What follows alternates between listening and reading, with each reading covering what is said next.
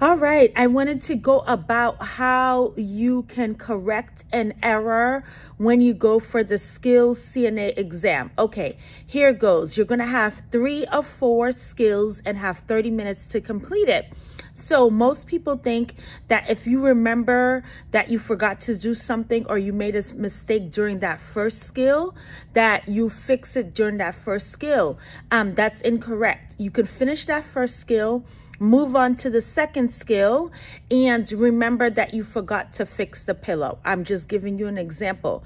After you're done with the second skill, you can say to the RN observer, I forgot to fix the pillow in the first skill, and go in, verbalize, and demonstrate that actual skill. Again, remember, it's not enough to just verbalize it. You have to verbalize and demonstrate. All right, so good luck out there. Take care. Bye.